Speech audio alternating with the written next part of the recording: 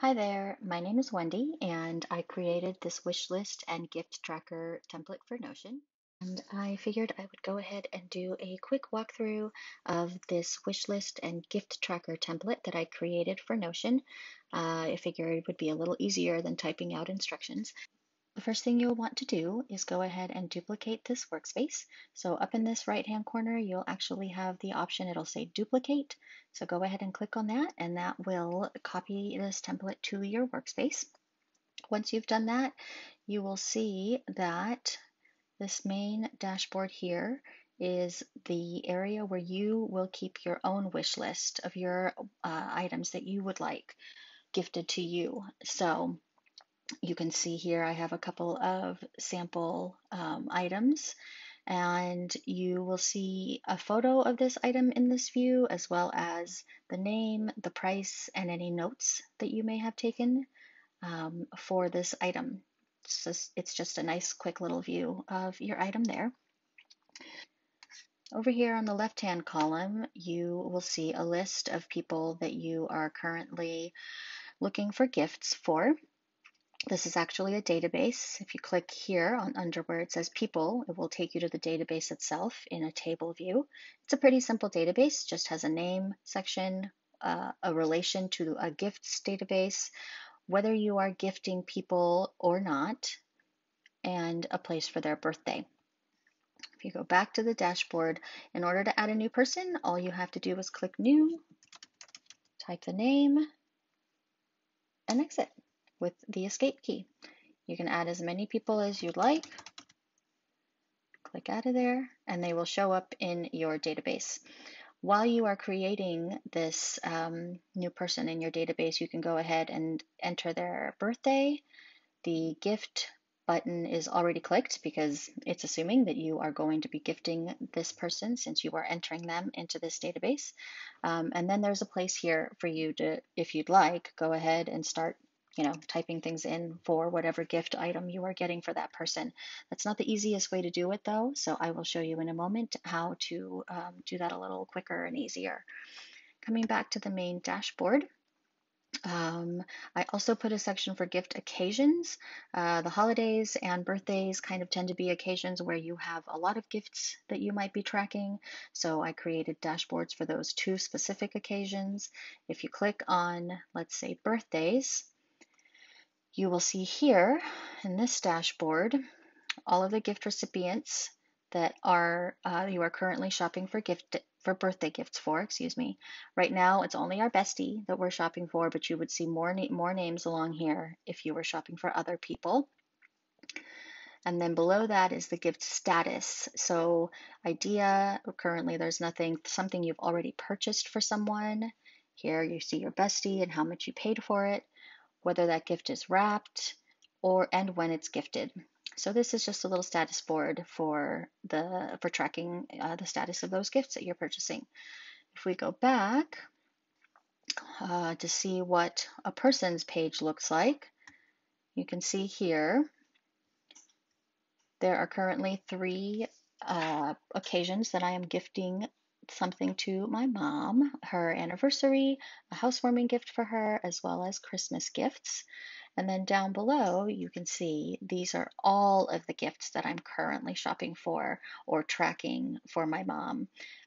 It might be July and I have a gift idea that I come across for her, and I can go ahead and add it to my list and it would show up here as well as here under Christmas. If you are going to be tracking different gifts other than the ones included in the template, it's very easy to just double click and change to, let's say, Hanukkah. And then here is a filter. You have an occasion. These are all the occasions that are pre-populated in the gift template. So I could just switch it to Hanukkah. I would keep my mom. And as you can see, it's empty since I don't currently have a Hanukkah gift for her. But that list would populate with any Hanukkah gifts for her there. Go ahead and change this back to anniversary, I believe it was. Yes. So this is the what an individual page looks like for each person that you are gifting. If you head back to the main dashboard, you will see that's pretty much it. I will give you a peek into the gifts dashboard as well, just so you know. You can have an item here, the different people that this item is associated with, an area for cost, the status of the gift, the type, if you'd like to track that, and then more details on the gift status, when you purchased it, when you received it, if it was shipped to you, and the date that you gifted it, as well as the occasion. Um, let's see. Now, what I mentioned earlier about adding gift options to your database, one of the things I really love is using a clipper. These are just Chrome extensions to help you get items into your database.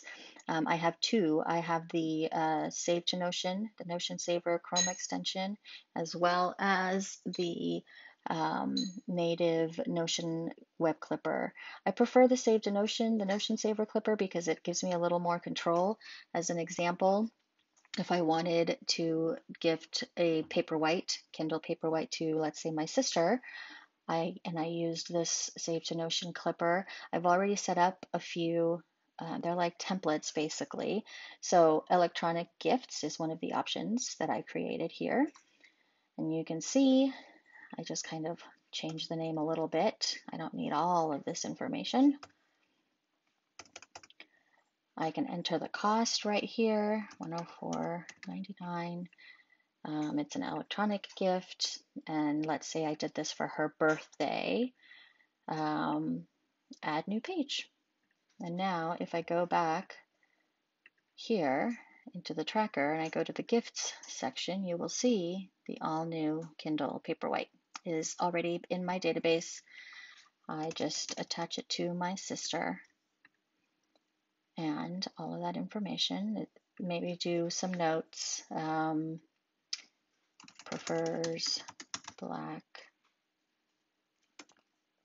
and there we go. It's currently an idea because I haven't purchased it yet. And then in order to make this page look like the one that my mom has, because as you can see, this is just empty, what I do is I come over to my mom page and I can go ahead and copy all of these. Go back to my sister, paste them all. Let's say that right now I'm only tracking one of them. I'm only tracking her birthday. Get rid of these extra columns. Birthday. And then I'm going to create a linked database to my gifts database. Look for gifts. I prefer the full page and small text view personally. And then I'm going to set up a filter here. Well, actually, the first thing I'm going to do is switch this to the list view. So click on Add a View, change to List, and write birthday. Hit Create. And now I'm going to add some filters where the people is sister and where occasion is birthday. So here is her birthday list. I will then just copy both, duplicate down below, change this to all occasions. Birthday. Let me actually, did this come? You do want this birthday to be on top under the views. So I'll come down here, change this name to all. And for the filter, I will just remove the occasion. So this will have anything that is tied to my sister. And there you see, currently they are exact replicas, but if you were also tracking other gifts for your sister, they would show up, or you could go ahead and make another column here for her. All you would need to do is make a column like this. Let's move this here. Go ahead and type in, say, Christmas. that was a heading 2. I'm sorry. Go ahead and do blue to do the background. Make a duplicate of that database by clicking Option or Alt while clicking and dragging and changing the filter to Christmas.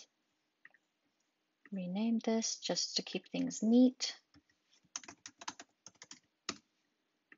And there you go. You now have 2 different columns for your sister. You can even add an icon. Let's say that she's in a tuxedo. And there you go. There is your new page for your sister. You could do the same for your brother or any others. Obviously, you can go ahead and just rename the ones that are currently here. That would be much easier. But if you need to create a new one, feel free to refer to this video again to go through the steps. So that is it. After you are done watching this video, and once you feel comfortable with this template, please feel free to delete all of this up here, and then you will be left with a clean template. If you have any questions, feel free to DM me on Twitter. My DMs are open, and I'm happy to help with any questions you may have. Thank you.